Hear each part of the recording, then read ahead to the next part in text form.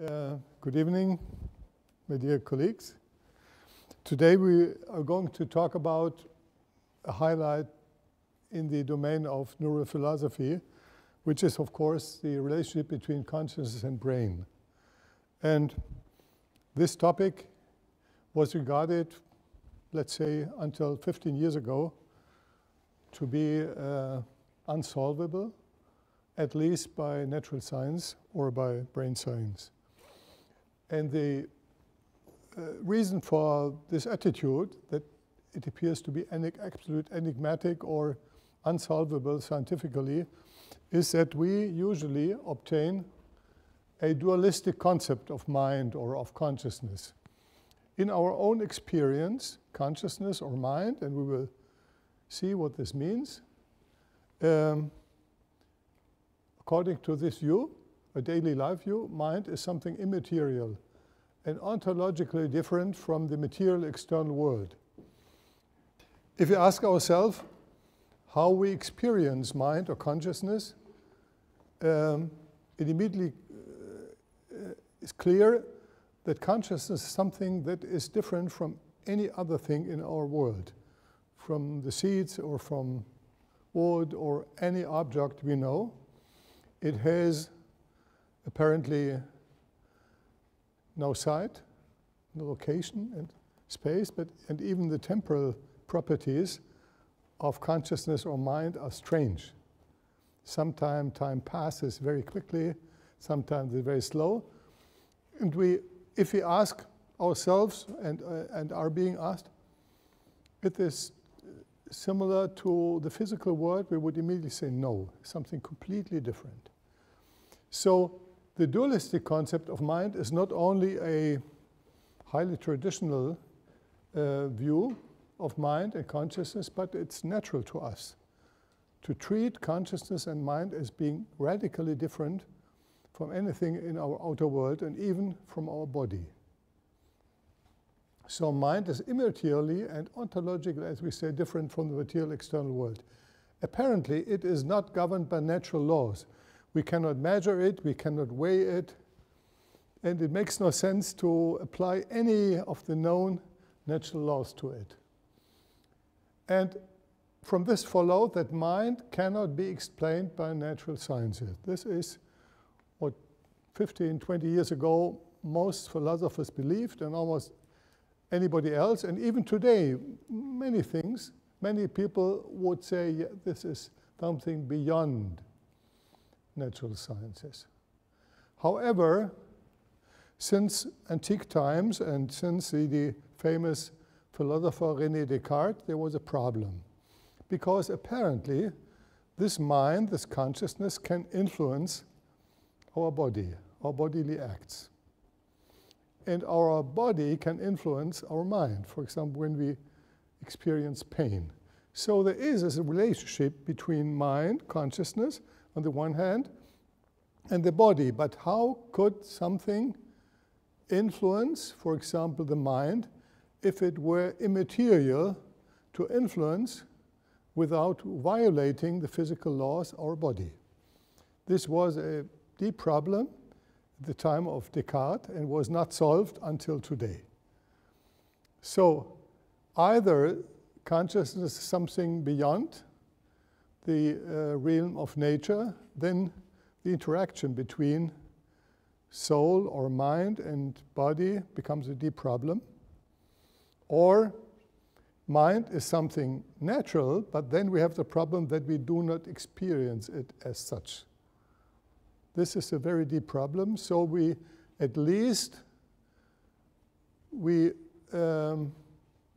end up with a phenomenal dualism. So we accept that mind appears to be something completely different, although it might be that this is an illusion. We will treat it later. So the central question is there something like a mental causation, so that our mind, our thoughts, our will, our free will, can influence our brain or our body such that the body does what the mind wants to do? This is a deep problem.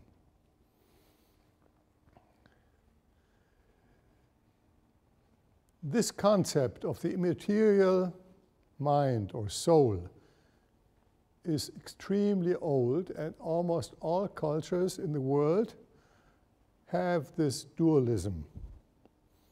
This is very natural, on the one hand, as I explained, on the basis of our daily experience. We experience mind as being something, or thoughts as something completely different from the material world, but also when people die,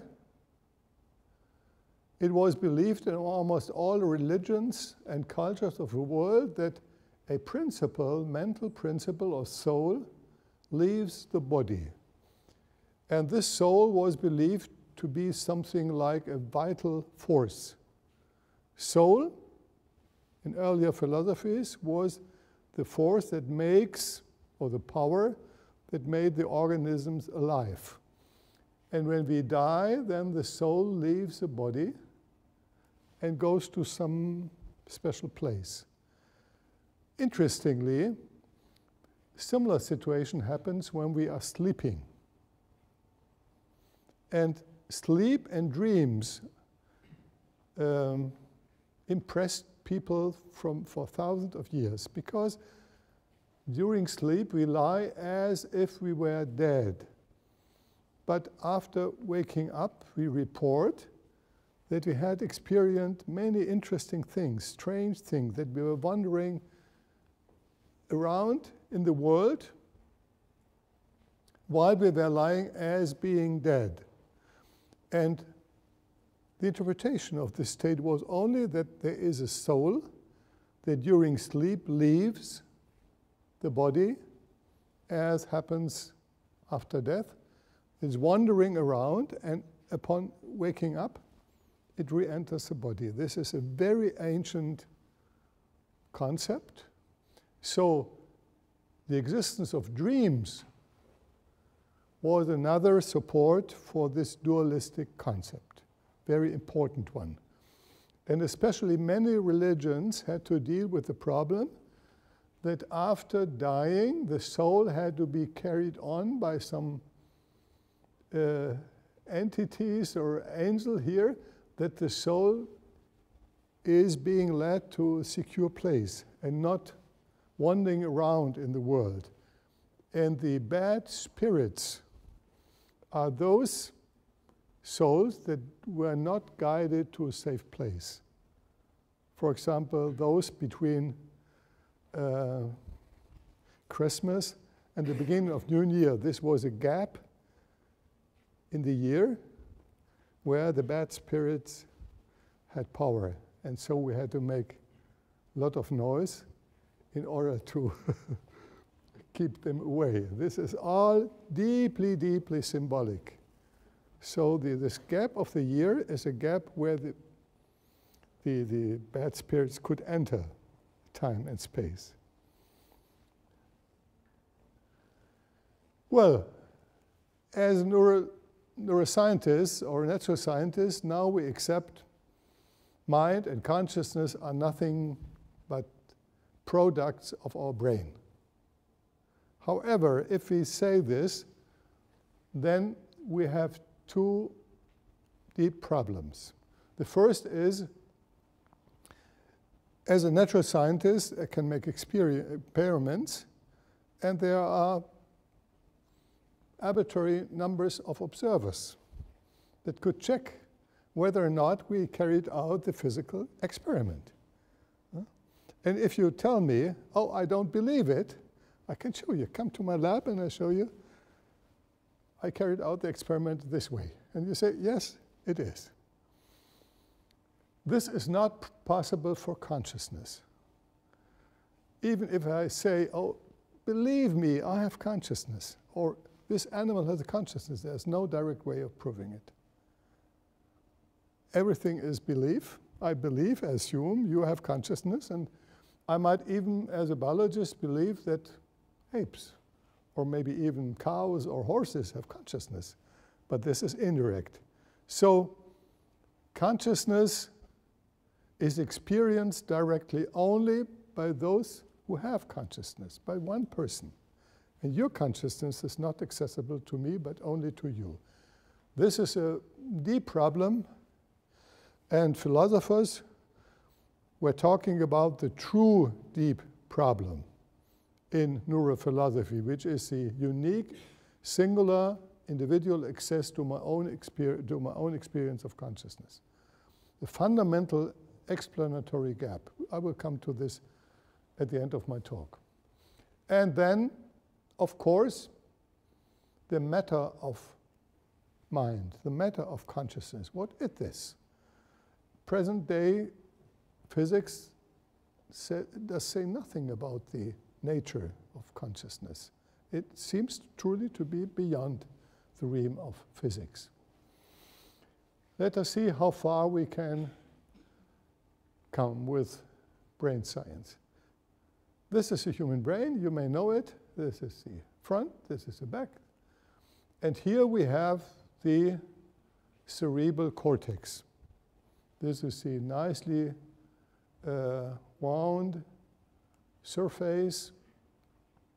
And it is clear now that only those processes that take place inside this cortex, at least in humans, are correlated or paralleled by consciousness.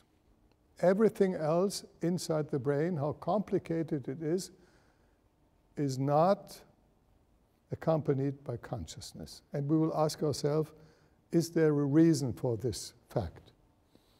This cortex contains about 15 billion neurons, 15 Milliarden in German, and about 5 times 10 to the 14 synapses.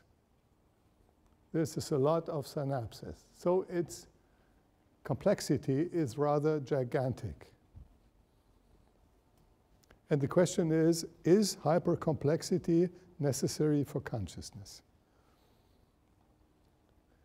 But before we ask ourselves about the possible neurobiological basis of consciousness, let us ask as psychologists, what are the different states of consciousness? We immediately recognize that there is no such thing like the consciousness, but very different states of consciousness. This is very important. First, there is general awareness, also called vigilance. Just to be aware, just to be awake, without perceiving or thinking anything, which is possible. The most prominent state of consciousness certainly is awareness of external and internal events, perception, conscious perception. I see something, I hear something, I feel something, I have pain, and so on, and mostly combined with selective attention. So I turn my attention to something in the external world or inside my body when I have tooth pain. This is the most prominent form of consciousness. And the more I attend something, the more detailed I can describe, usually, this event.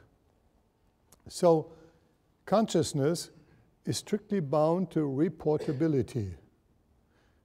Whenever a certain person can report something in a detailed way, we are relatively safe to say he was conscious of this. Because if I'm not conscious of certain things, because I turn my attention to other things, I cannot report it. I'm asked, oh, did you see this car here on the highway? No, I haven't seen it. Then it makes no sense to ask him, oh, so describe it. What color did it have? So no, I was not attending it. But it was in front of your eyes, but I had no attention to it. So I cannot report it. Reportability is something very important. This is actual consciousness. General awareness, awareness of external and internal events, and selective attention. And then there is a background, there are background states of consciousness. For example, body identity awareness. the awareness, the consciousness that this is my body, where I'm in. This is a strange feeling that I am something, I don't know who or what, but certainly it's in this body. And this seems absolutely natural to us. Unfortunately, there are patients who have certain disturbances and say, I'm not belonging to this body. Dear doctor, take me out. I'm not, or I'm outside the body. So we see that this background consciousness, the conviction, this is my body, is a construct, a very important construct. The same is true with awareness of body and self in space and time, that I know I'm now at Jacobs University, here in Bremen, and not in Hamburg or in Munich or elsewhere. But this is not trivial, because there are patients who do not know where they are, or they believe that they are at two places at the same time. And they don't find this strange. But for us, it's inconceivable to be at two places at the same time. Sometimes a professor wishes to be at two places, to give two lectures at the same time. But this wouldn't help, because then your load would be even doubled.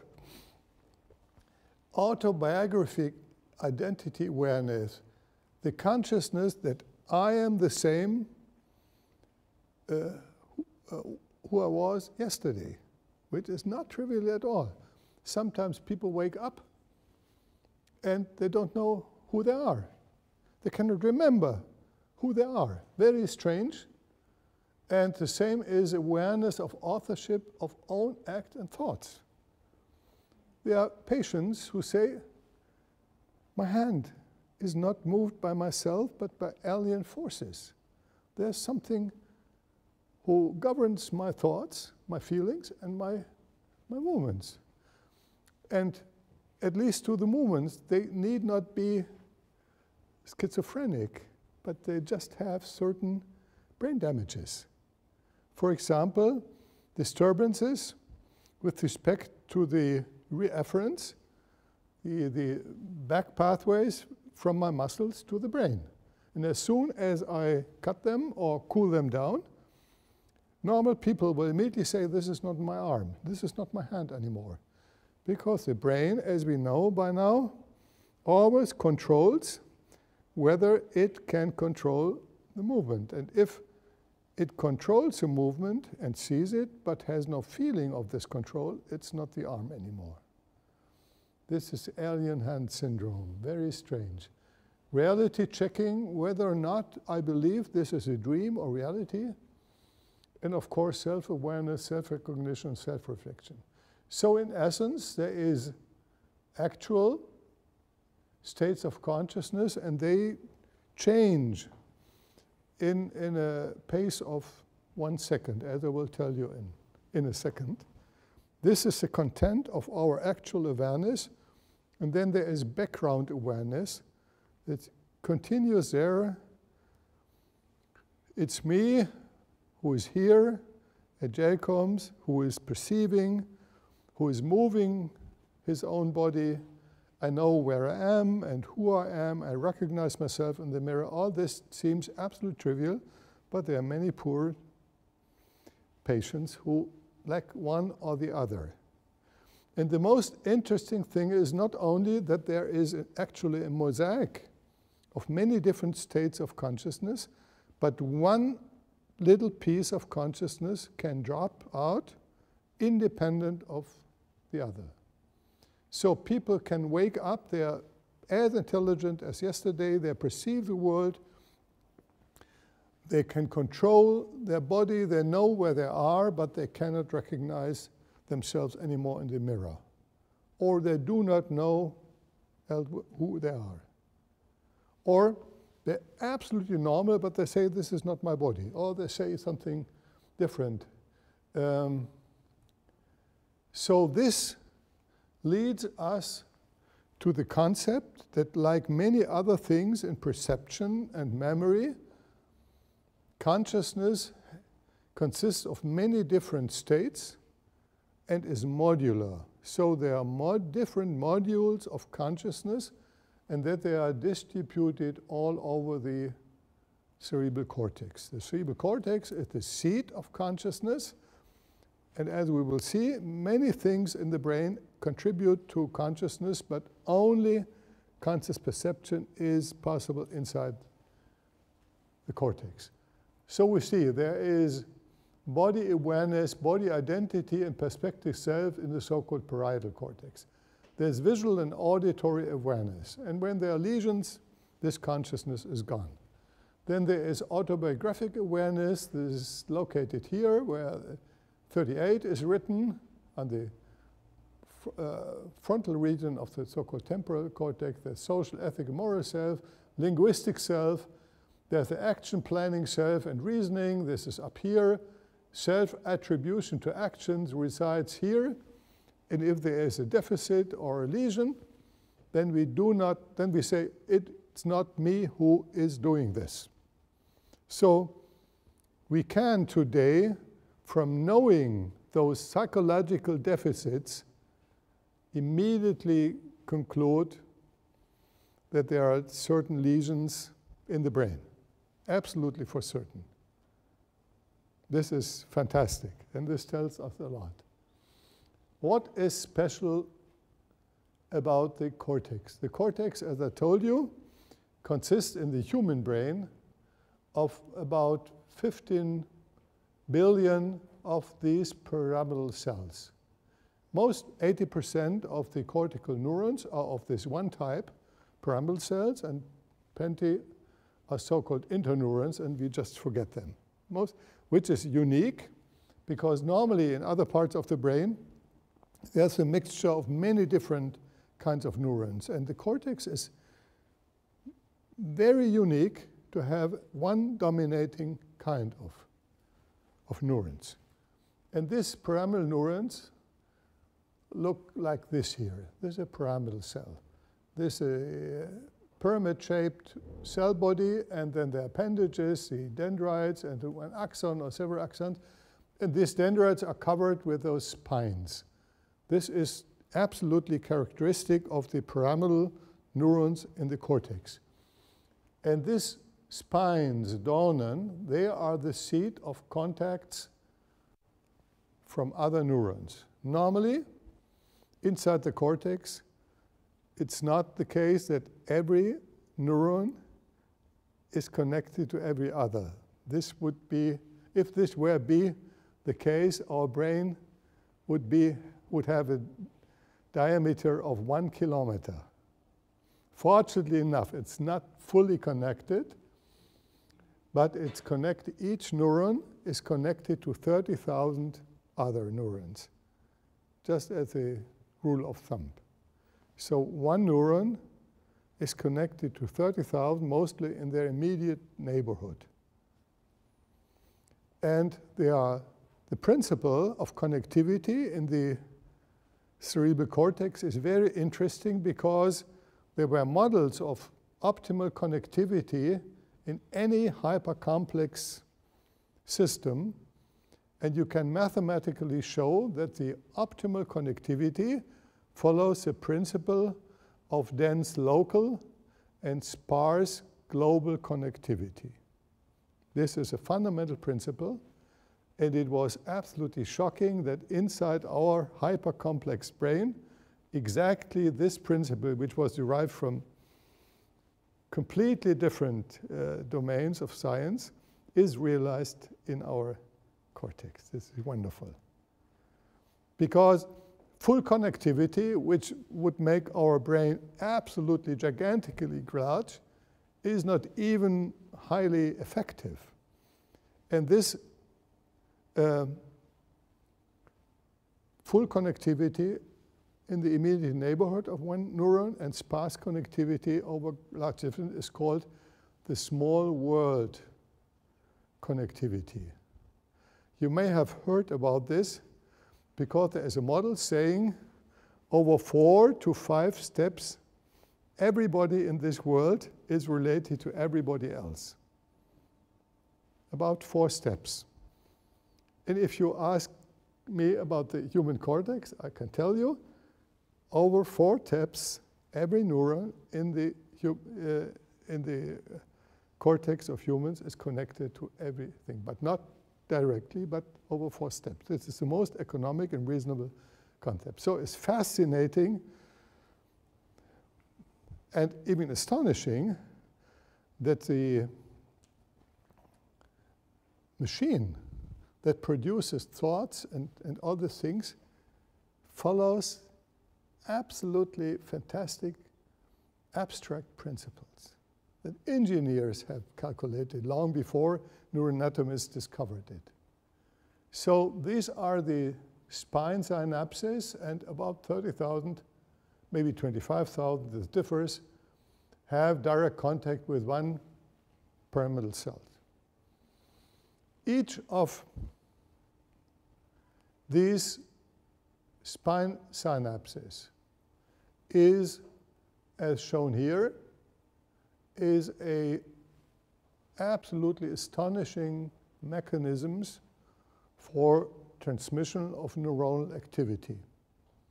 The principle, which is very important, is that in one end, for example here, one axon, as called, ends here, and at contact, this is a presynapse, and this is a postsynapse. There may be more, or 2 or 3.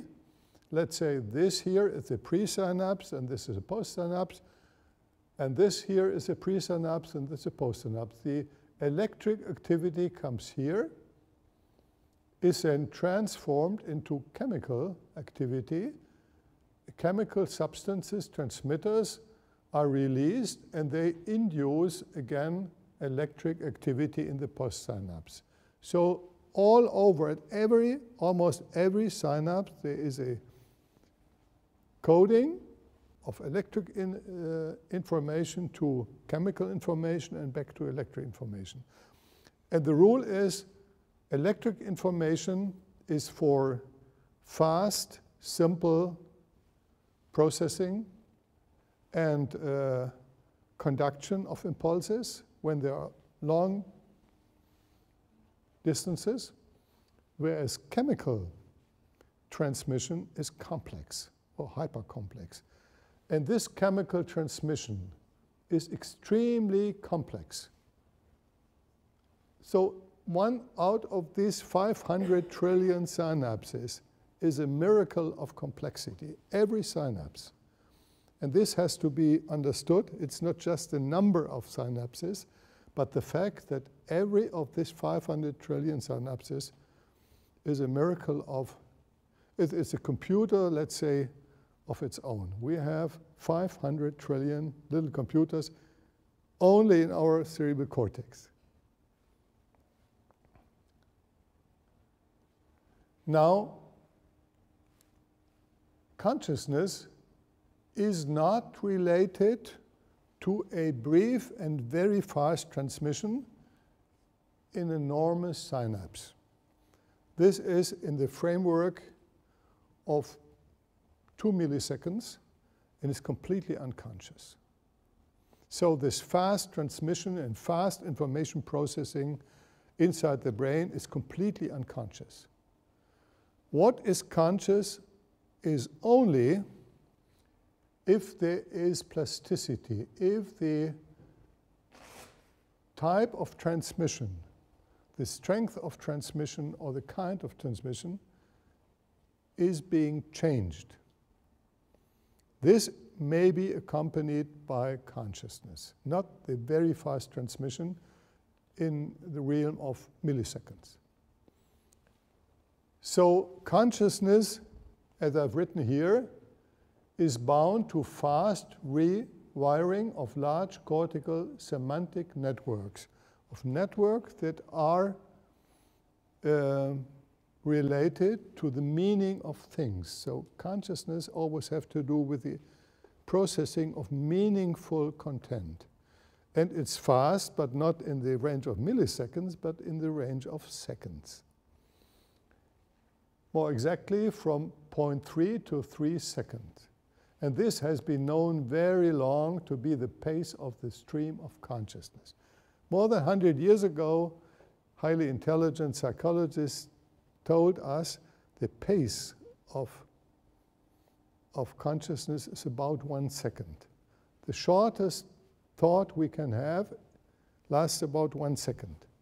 And no, not much longer. 3 seconds, 4 seconds, then one thought is gone. And there was no explanation why consciousness is not much faster or much slower. Could be. Why is it 1 second? And the answer is easy and complex at the same time. This neuromodulation, this change of plasticity, of the strength of coupling between pre-synapse and post-synapse, lasts between 0.3 seconds and 3 seconds. Because it's chemical, and chemistry, all these highly complex things take this time, which is sometimes 1,000 times longer as the fastest transmission possible in the brain, which is unconscious. So here we have a strict insight that consciousness in its temporal property is strictly bound to the rewiring or plasticity at the synaptic site in the cerebral cortex, which is highly astonishing. But you will get in a moment why this is the case. And this rewiring is very expensive. A very short transmission, unconscious transmission, is inexpensive. It takes 1 millisecond or 1 millisecond, costs nothing. But rewiring this so-called synaptic coupling is expensive because there are a lot of changes, so-called receptor, second messenger cascades, and going to the genome and so on, and all this extremely expensive. And if consciousness is bound to the cortical rewiring, the cortical plasticity in the realm of 1 second, it follows that consciousness must be extremely expensive metabolically. This follows directly, and we will test whether this is the case. And here we see something interesting. We said before, consciousness is something completely immaterial. And we think this costs nothing. Thought is nothing. But if you look at the brain, while a person is thinking, the brain has enormous metabolic increase in oxygen and sugar consumption. But we are not aware of it. But we are shocked, and you know when there is not enough oxygen in a room, or if you have low sugar level in your blood, then you cannot think anymore. Then you fade, but you don't know why. But the brain does. So this is extremely important. Consciousness is metabolically highly expensive due to high oxygen and glucose consumption. And this is not the so-called spike, which costs almost nothing. It is a rewiring because it's chemical. And these are highly complex chemical molecules, and they are expensive. And just to tell you how expensive is, the brain occupies about 2% of our body volume. And even in the resting state, it consumes 20% of our metabolism. And if we think and are highly conscious, attentive, this goes strongly up to 30–40%. And highly thinking blocks every other activity. If we are extremely attentive, then we can do nothing else. Because then the brain needs all the available oxygen and sugar. So mind is extremely expensive metabolically, although we are not aware of it only after listening, highly attentive to somebody, after 5 minutes or 10 minutes, you are just ruined. You just stop, please stop. I'm running out of energy. There's a direct correlation. So asking ourselves, why is the cerebral cortex, at least in humans, the seat of consciousness? We here have a long list. Why there's high synaptic connectivity, 15 billion neurons and 500 trillion synaptic contacts. Super gigantic network. Although it's a question, is it necessary that this is so complex? And the answer is no. There are animals that have much smaller brains, and we have good reason to think they are conscious. There is, and this is a very important topic, high self-referentiality inside the cortex. The cortex speaks to itself 100,000 times more than to the outside world. The ratio between intracortical connections and connections from the cortex to the outside world, with sensory pathways or motor pathways, is 100,000 to 1. So the cortex is almost only talking to itself. And this is self-referentiality, and philosophically this is of great importance.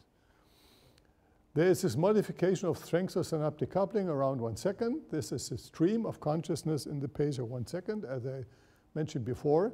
There are large and detailed primary sensory motor areas. There are multimodal integration areas. The cortex is the seat of declarative memory. This memory we can report.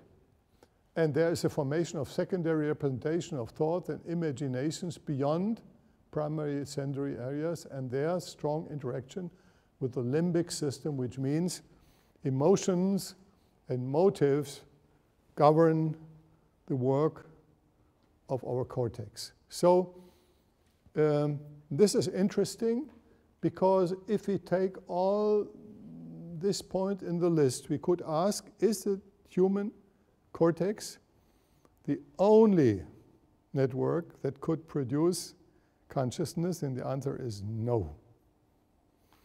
Birds have a completely different part in their brain. They're highly intelligent. They certainly have consciousness, but their brain is constructed in a very different way. So these are rather abstract principles. How they are realized anatomically is something very different. Maybe we can talk about this later. Now let's ask, why do we have consciousness at all? This is a very good question, because 90% of what we are doing in our daily life is either completely unconscious or only accompanied by consciousness.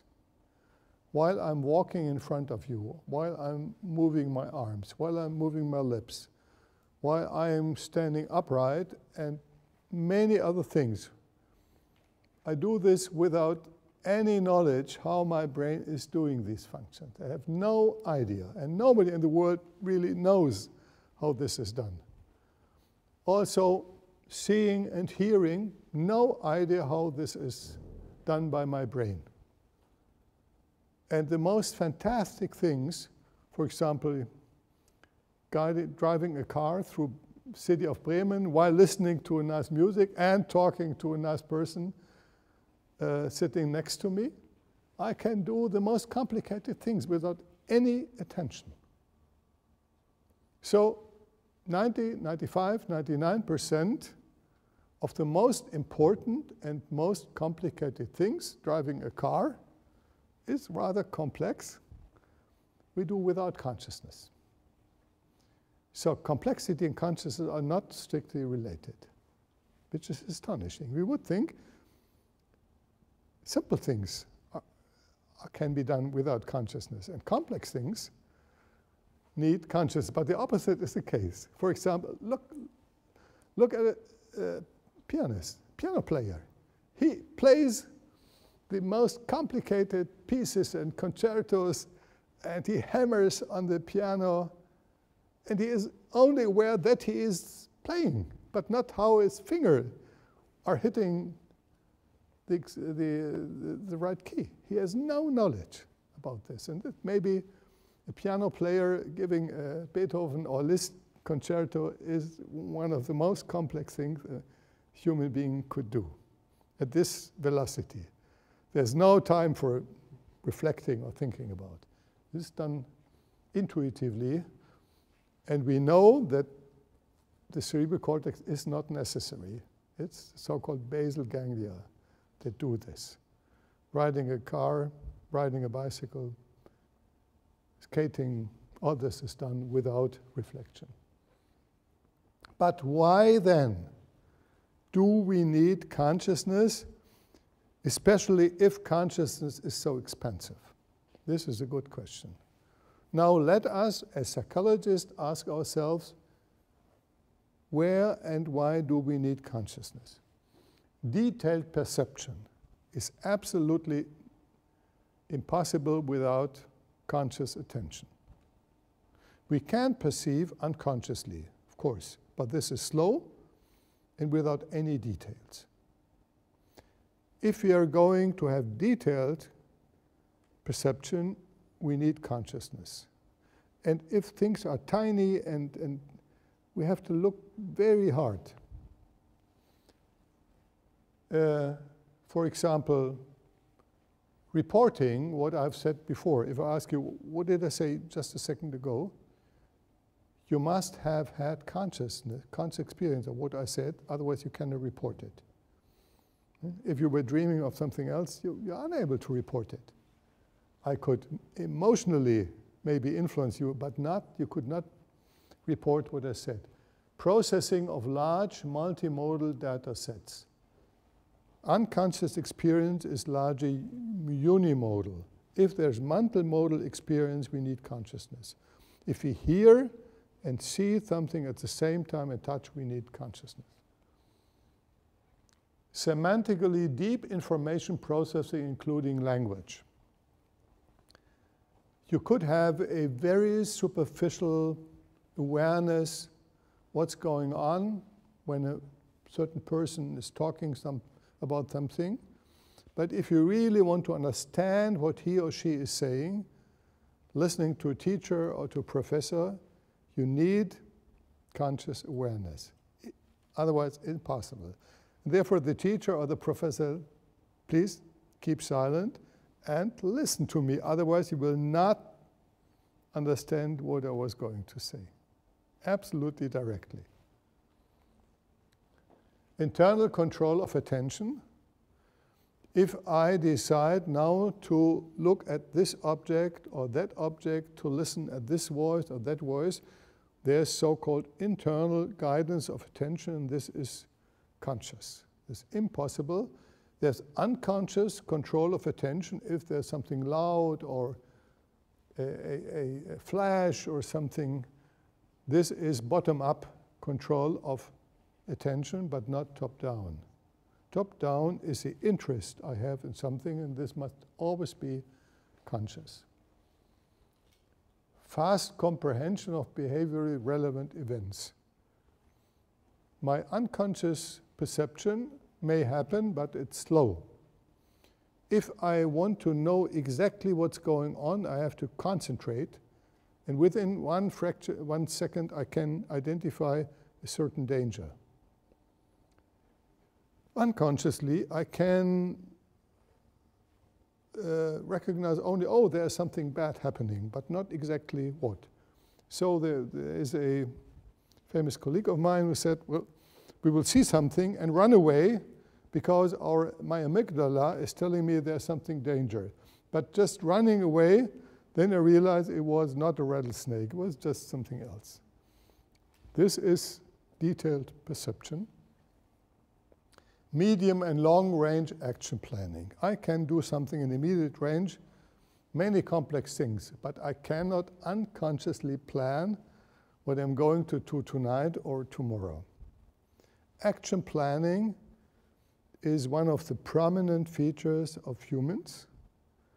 Most animals are very poor at this, and action planning what I'm going to do tomorrow or within 1 week absolutely requires consciousness.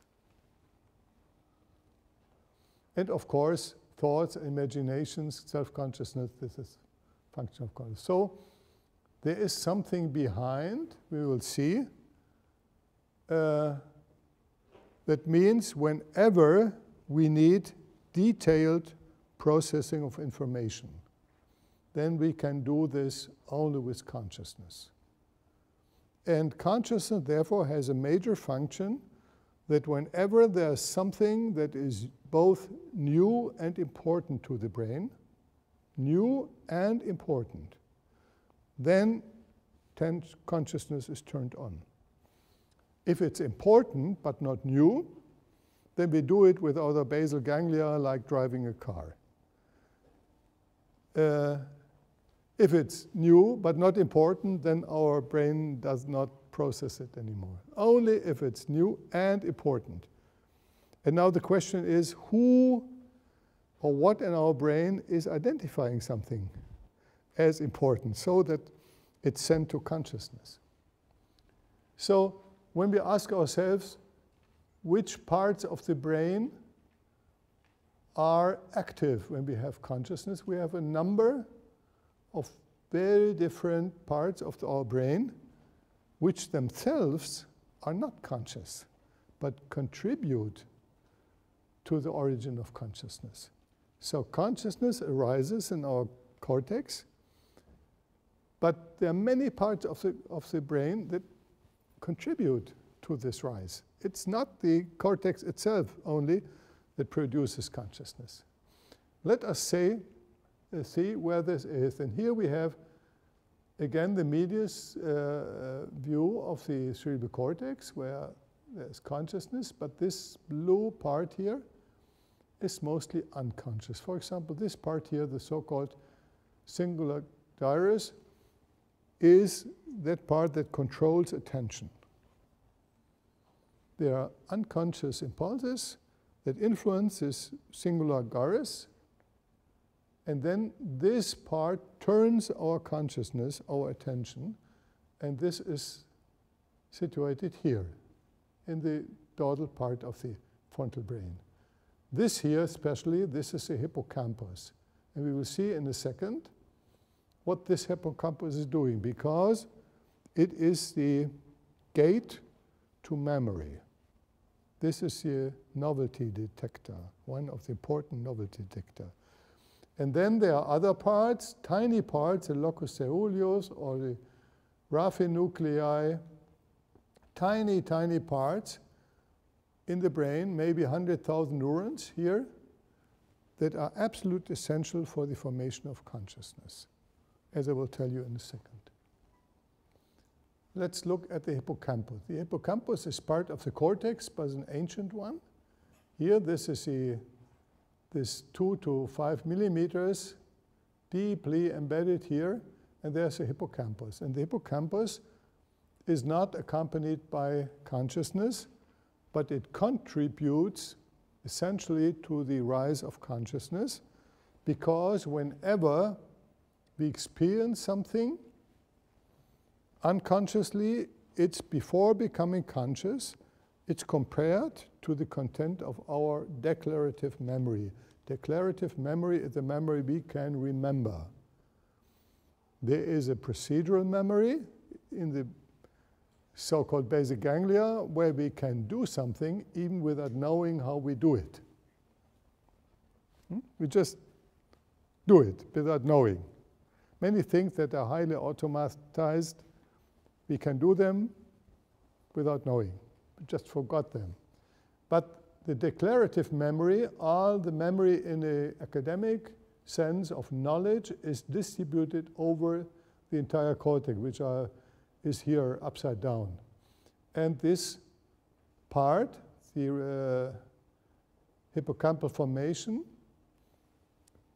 senses something and then decides whether or not is new or old, and together with other parts of the brain, important or unimportant. And whenever it's new and important, it sends this information to relevant parts of the brain, of the cortex, where in our memory information resides that is relevant for the processing of this information. Because we need to know, as I said in my last lecture, our memory is the most important sense organ. Everything that is consciously perceived is a product of unconscious perception and the combination of this unconscious perception with the memory in my perceptive, of information in my perceptive memory. So we always see the world as we have learned to see it. And this is absolutely automatic. And the pictures we see when we enter a room mostly do not come from the outside, but only very few key stimuli come from the outside, and the 90, 95 or even more come from our memory. Because the brain recognizes, I know this, and immediately it flashes from memory previous experience. And this is done by this hippocampal formation. There is another part, the amygdala, and the amygdala is a center for innate emotions, emotional conditioning, and recognition of emotional communicative signals, for example, faces and gestures and body positions. So even here, the hippocampus evaluates if it's new and important before it comes to consciousness. And the amygdala immediately evaluates if it's good or bad, together with other parts, not only the amygdala, immediately. And then we see something and we have a certain feeling, oh, this is nice, interesting, or this is bad, or this is dangerous, and so. So everything is first evaluated unconsciously and sent to the hippocampus for activation of the memory and to the amygdala and other parts of the limbic system for evaluation. And then our perception comes up, mostly combined with certain emotions. I see face and immediately I'm happy because this is a good friend of mine, or this is interesting. Now, who or what is driving all these activities? These are the so-called neuromodulatory systems. There is one system for noradrenaline, one for dopamine, one for serotonin, and one for acetylcholine. These neuromodulatory substances are always produced in tiny islands inside our brain. Here, as I already showed you, few 100,000 cells are producing these substances, but these substances are then spread over the entire cortex, entire brain. What are these doing? The noradrenergic system, or the noradrenaline or norepinephrine, they produce general activation, arousal, and unspecific tension. By release of noradrenaline, we are awake, and we are in an unspecific attentive state. Then serotonin is being released, and this has a calming down effect. We feel satisfaction, comfortable, and this is involved in impulse inhibition. So this is very important. If we see something that is possibly frightening, then serotonin tells us, do not respond immediately, but just calm down. The opposite is dopamine. This is energizing, rewarding, and reward promising. I will not go into the details. So these are antagonistic. Dopamine is driving us, and serotonin is coming down. And finally, acetylcholine produces focused attention and control of learning and memory. And this mix, the incredibly complex mix, is now governing what a single neuron in the cerebral cortex is doing. there is sensory input coming to our brain, to our cortex, which is unconscious and tells the cortex what happened where. This has absolutely no meaning before. But then comes the memory system. It is telling us the hippocampus, is this new or familiar? And is this new, then it needs to be important, wichtig. This is the evaluation system. And only if a certain sensory input is new and important, then this neuron and all the synapses undergo changes, and a new network is being formed. So I see something, my brain states this is new, and at the same time, because the amygdala and other parts, emotional parts, are saying this is important, then the brain tells itself, please rewire yourself and keep this in mind because it's important.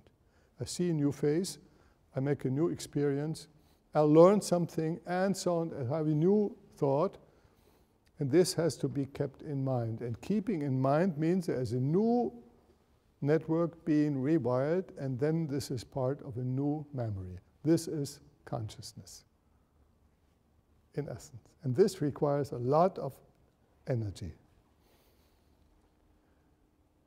Now, how could we demonstrate that this really is a case? It could all be fantastic philosophical and psychological ideas. We already know since 20 or 30 years that inside our cortex there are waves called electroencephalogram.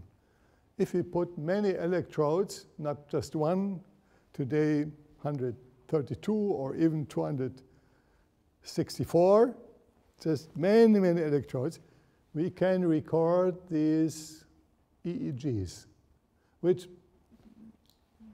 at first hand mean nothing. But if we process this information, then we see whenever we see something relatively simple, or a word, we hear a word, or we see a face or so, then we can filter out a certain sequence of waves, which is here inside this rather chaotic movement. But they are defined waves, and they indicate what happens within 1 second whenever our brain is confronted with a word or a little piece of music or a face, something relatively simple. And here is the start of the stimulus. For example, some simple noise or tone.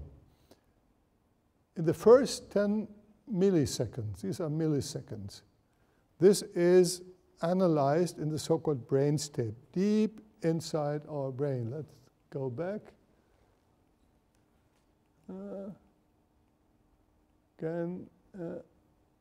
Yeah, it starts here.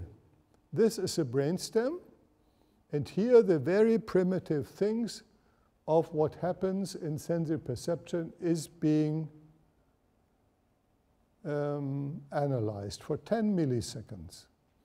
Then it's further analyzed whether it's important for 90 more seconds, milliseconds. We now arrive at 1/10 of a second, 100 milliseconds. First, this is the nature of the stimulus, completely unconscious. Then the stimulus from 10 milliseconds on, for 90 milliseconds is being evaluated. It is new.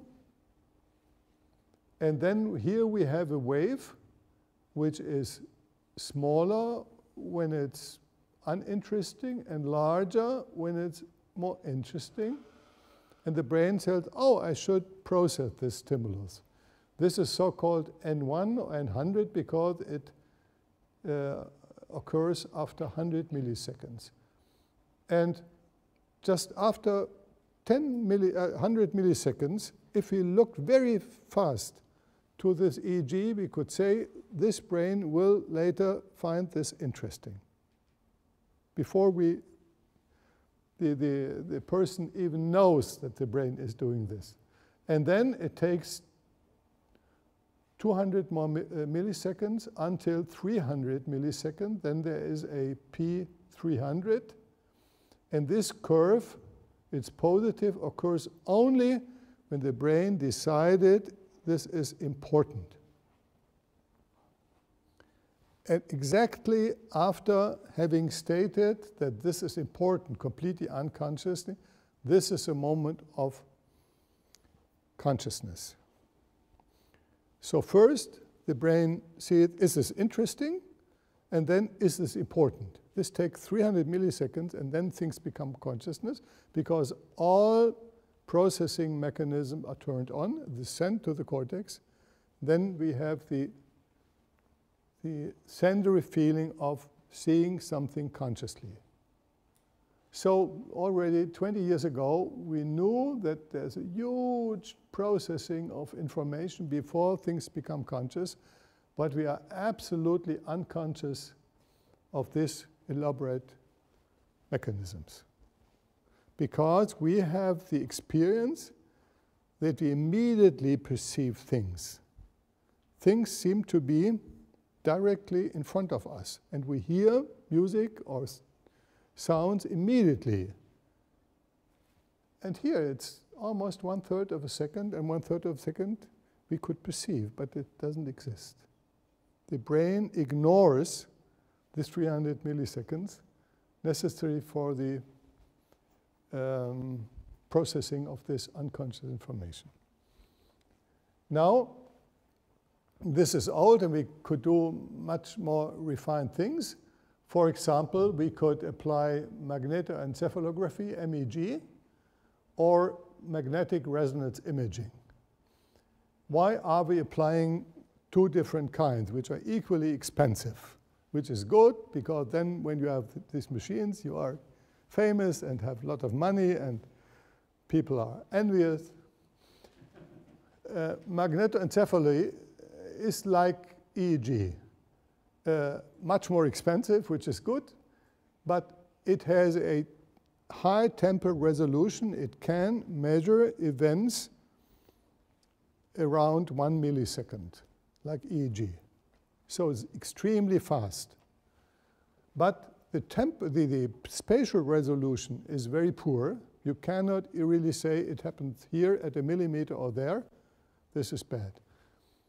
Magnetic resonance imaging is very good at spatial resolution, but very poor at temporal resolution. Spatial is about 1 millimeter. Temporal is 1 second, not 1 millisecond, so 1,000 times less. But the temporal resolution may be 100 times better than EEG. And so my colleagues and I, we use both things. I will skip this. Now, first I will show you the difference between unconscious and conscious perception. Here, we are lying in a functional MRI, and we are shown here a revolver or a rolling pin. And this seems to be not dangerous and seems to be dangerous. And we have the task. Either we have to look at both in a relaxed way, or we have to concentrate on both weapons, so to speak. And then, by functional MRI, people look at our brain, and this is the amygdala, and then here we see something important. Here the pictures start, and after 4 to 5 seconds, there's activity in this tiny part of the brain, and this activity goes on. When we neutrally maintain the stimuli, when we do not really remember it, but when we remember it consciously, then the activity is about 2 times as high as if we just perceived it without special attention. So attention, we can show here, we can see here, drives the activity of the brain up. And this means we concentrate on certain things. So this revolver now appears to be absolutely dangerous.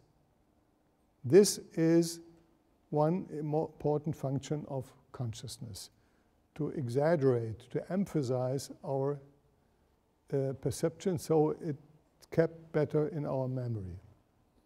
Now, highly impressive experiment.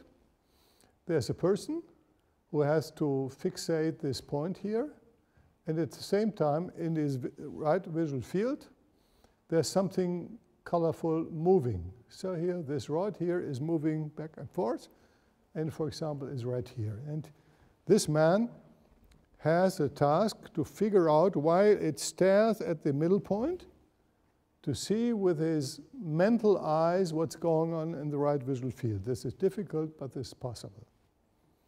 What would we expect to go on in his brain? We have to know all what's going on in the right visual field is processed in the left part of the brain. It's just crossing. And we know in this hind part of the brain, there is movement and color processed. And if we look at the brain, there's an artificial brain, and here is, we're looking from slightly behind. Here's the cerebellum, and this is the front. So the front is now here, and we're looking from behind onto this segmented brain. So this is the left side, while something in the right visual field is moving, there's activity in the left side of the brain. And this is a strict proof that this man was observing with attention this event. Otherwise, there would be no activity. This is false color. But we can prove whether he was attentive to this stimulus.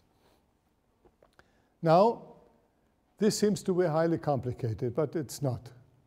This is the retina of the eye, and we know that inside the retina, two different things are processed differently. One is in this Magno pathway, it is movement and space.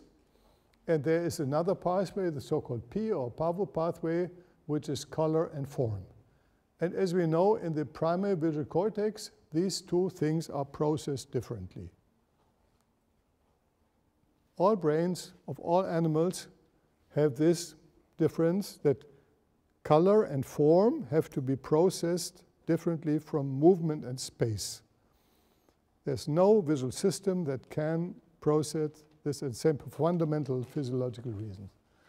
But now this very simple analysis of the picture we see, or a monkey, this is a monkey brain, contrast, orientation, direction of movement, disparity, and so on, it then sent to higher brain areas until we see not simple things, but objects, scenes, meaning, and memory, or complex motion patterns and location, space, maps, and symbols.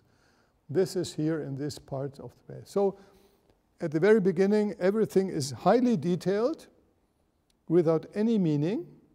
Then this detailed information is sent inside the brain and finally gets meaning here. So all these simple things are composed to become objects, scenes, memory, or location, space, maps, and symbols. So this is so-called distributed processing. Now, it was believed that first simple information is composed into complex, and as soon as it's arrived here, then things become conscious. They get meaning. However, this is not the case. People made very refined experiments, and, for example, friends of mine, and they found the following thing, which seems to be complicated. Look here, there's one spot, yellow spot, then there will here be one other yellow spot, and immediately this first yellow spot appears. Let's go back. What we see here is a visual system of the brain just expanded, just made flat. This is the primary visual cortex where detailed information is the place, and this is V4 where meaning is the case. And now let's go back. It goes from here to here. Now we start here. There is activity in the primary visual cortex details. Then this goes up here to the complex visual cortex, meaning, and then immediately back. There is activity again in the first part. This is strange. Why not just from here to here? I again go back, and again. It should go from here to here and then stop and things become conscious. But this is not the case. It goes back from here immediately back to the primary visual cortex. And this was one of the, excuse me, one of the most important experiments during the last 10 years. Because this means we unconsciously perceive things in detail without meaning. Then this unconscious detailed perception is sent to those centers where meaning is produced. But these meaning centers cannot recognize details. They can recognize only meaning. For example, that this is a seat. They can tell you this is a seat, but not how the seat is looking like. The color, the edges, and the contrast. And we are perceiving both. When we are looking at a face, we see this is a face. I mean, for example, of John. But we also can tell details of the face. The color of the eyes, of the hair, and so on. But both centers cannot do this at the same time. You either produce meaning, this is a face of Oliver, but not how it looks like. This is stored in the primary visual system, where the details are stored unconsciously. And the real is that details, unconscious, are sent to the meaning centers, and they send their meaning back to the unconscious parts. And both together, meaning plus detailed, this is the moment when things become conscious. And this is very interesting because we have patients. When you ask them, what is this object? They say, it's a seat. Well, please describe it to me, and they're unable to describe it. And there are patients who are asked, what is this object? They have no idea what this object is, but please make a drawing. They can draw it, but don't know what this is. And then you can predict what part of the system is being lesioned. It's either the detailed processing or the meaning processing. So this is called, the first is called agnosia, visual agnosia. People can recognize the form and color, but not the meaning. They're agnostic. And to make this very short, we can show certain targets, certain pictures unconsciously. We can mask them by showing this only for 40 milliseconds, and then it's followed by stimuli. But still, we could, from the first visual cortex, tell that the brain sees this without consciousness.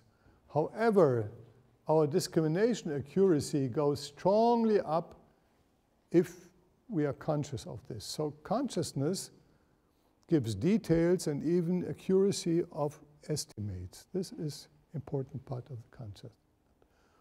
Now, very briefly, I'm almost at the end. How far can we, with these methods, read thoughts or perceptions? You may know that there are stimuli that are bistable. For example, the Necker cube, or this vase and the profile. So if you look at them, they change their meaning. So the Necker cube, for example, goes back and forth in depth, or sometimes you see the old woman or the young woman, or many of those nice pictures. And they alternate within maybe 10 seconds. And a former colleague of mine, John Haynes, looked at the brain while a person had these bistable experiences. And he could show here that there is a conscious perception or behavior report. One stable percept the other, you see here almost 20 seconds. And just by looking at brain activity, I will not go into details, he could predict in the next moment this person will press a button indicating I now see the other view. Just looking at the visual cortex of this person, it was possible using highly sophisticated computing to read this out before the person said, now I see something in this way or the other way, red or green or horizontal or vertical. He could predict. Now he will tell the following. So mind reading is possible even in a much more fantastic way, as I can tell you. And finally, this is work in my own institute. The question, how deep can we go down understanding what goes on during conscious state? Assuming that a monkey has consciousness, when, for example, the monkey has to follow with attention only the left part of these frames and press a button whenever a certain complex stimulus reappears. So there are stimuli, two stimuli, and he has to concentrate on the right one. And press a button only if after a certain sequence exactly this reappears. So this animal has to concentrate, and it takes half a year to teach him what to do. He gets rewarded by apple juice or and at the same time, this region of the visual system is being recorded. While this monkey is absolutely attentive to recognize, oh, this stimulus now returned after a certain time. What's going on in the brain?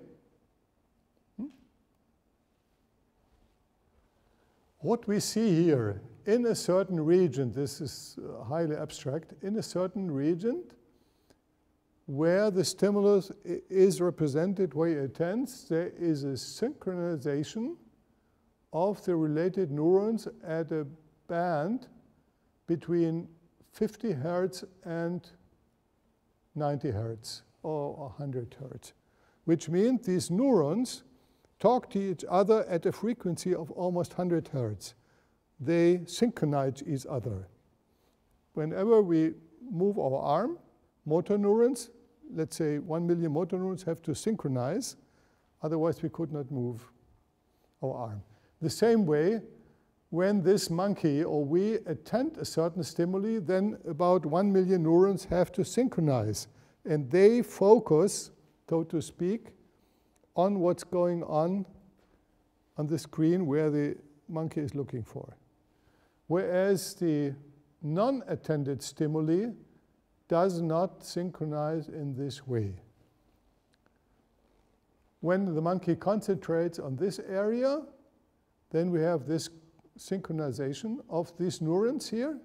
They all talk to each other at 100 times per second, whereas the unattended part, there is nothing here. Now we tell the monkey, just switch your attention to this part, and what we see is now these neurons are synchronizing each other, but not the other one. So turning the attention to a new stimulus, we experience as detailed perception. At the same time, at the cellular level, the neurons related synchronize each other, and this is a sign that they really are directly connected to attention. So we know that conscious attention is not only metabolic expensive, takes place in the cortex. But one important basis for conscious attention is synchronization of neurons. And this takes place, they synchronize within 1 second, they couple each other in the way I told you, and then they fire for a certain time, let's say 3 or 4 or 5 seconds, and the animal or humans are attentive to this. So, I'm coming to my first summary. Consciousness is necessarily bound to the activity in the cerebral cortex, first, at least in humans. It arises whenever parts of the brainstem pre-activate the cortex and say, this is important, then we have general awareness and sensory and limbic information have activated a sufficient number of cortical neurons, let's say 1 billion, and then oscillatory synchronization comes up, and we send this as focused attention. Because the brain has decided this is new and important, and now we have to concentrate, we, the neurons, have to concentrate on this stimulus. And this is bound to an increase in oxygen and glucose consumption and increased turnover of neurotransmitters, neuropeptides. So it's directly bound to chemistry.